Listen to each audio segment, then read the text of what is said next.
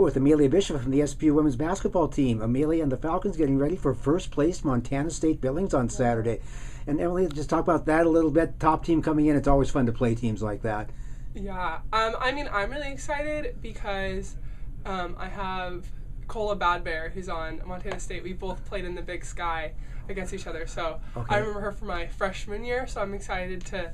She doesn't know me, but remembering her and getting to play against her again.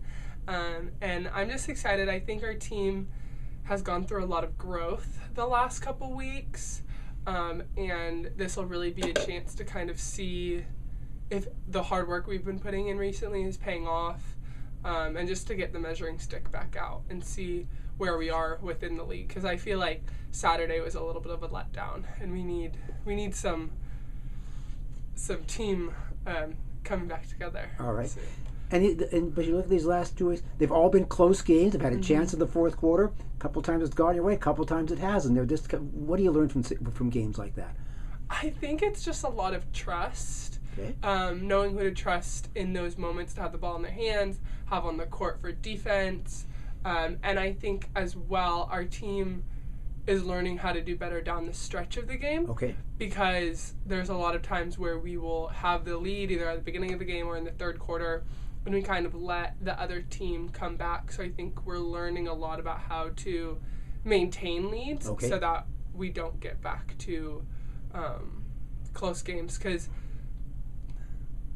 sometimes I would rather win an ugly game than lose a pretty game. Right, yeah. But sometimes you don't want an ugly game. You just want it to go the right way. So I think as a team we're working a lot on shooting and defense and just trying to make it so that we don't have as many close games anymore. Okay.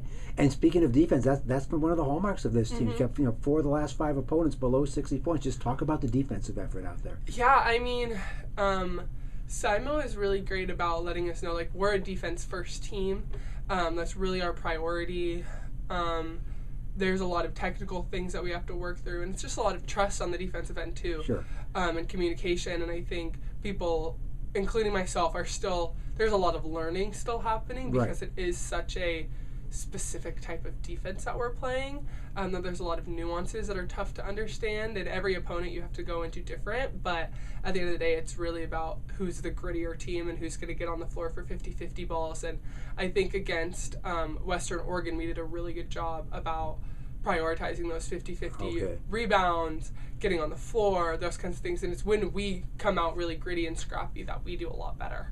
So I think going into this Saturday, if we can be that team that's going to get on the floor before our opponent, then it'll be a really good defensive game. Okay, all right. And talk about your own game this year. This is your second year with the program. How are things going for you? They're good. It's been a little tough being the only member of my class. Okay. Because I'm not really an upperclassman yet, even though I'm one of the older ones on the team. Right. And I've been in college for 3 years, and I've only really played 2. Here, so I'm still pretty new compared to other people. So it's been a very interesting, navigating, not leading so much and trying to be led and adapting to new leadership on the team and everything. And Simo's just doing a great job trying to keep us together, and I just have a lot of appreciation for my team and the love that they have for the game, and everyone shows up and works hard every day. And, right.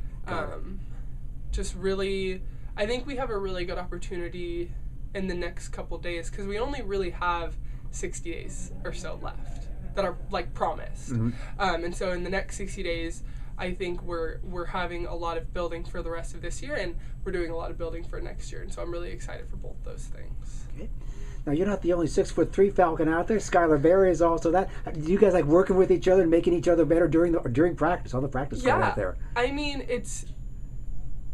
and Sky have a very interesting history because we played against each other from middle school. So we've always been kind of, I don't want to say rivals because we didn't play against each other that much, but there's always been a competitiveness. Okay. But just the other day, Monday, we were doing a really tough drill, and we got wrapped up together and we both fell, and the first thing out of her mouth was, "Are you okay?" And I was like, "Yeah, I'm fine. Are you okay?"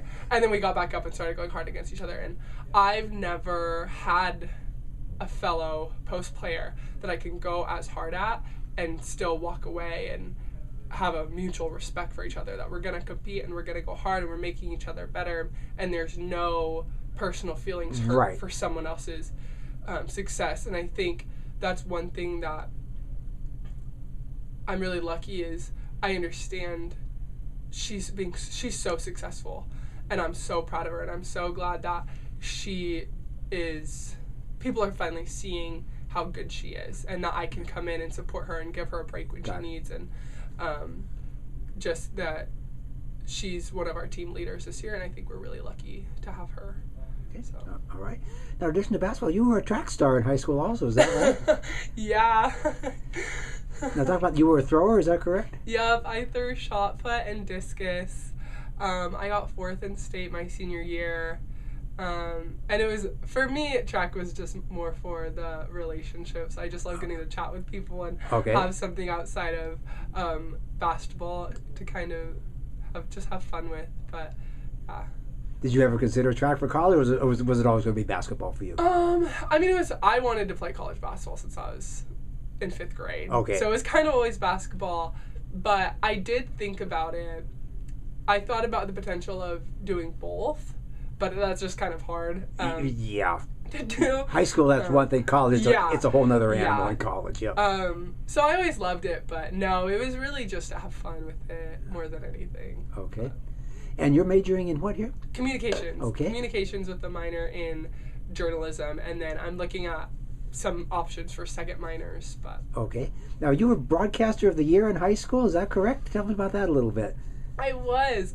So throughout high school, I just loved, sometimes I loved being in front of the camera, sometimes I liked being behind the camera, but I got to do a lot of work during COVID, producing our school talk show, all of the big school assemblies I had a hand in producing, just so that we stayed connected during that time that we were all separate. And I was one of 5 kids that were still allowed in the school because I was going and using the TriCaster and the green screen, and I kind of was self-taught with everything, so I didn't really have a lot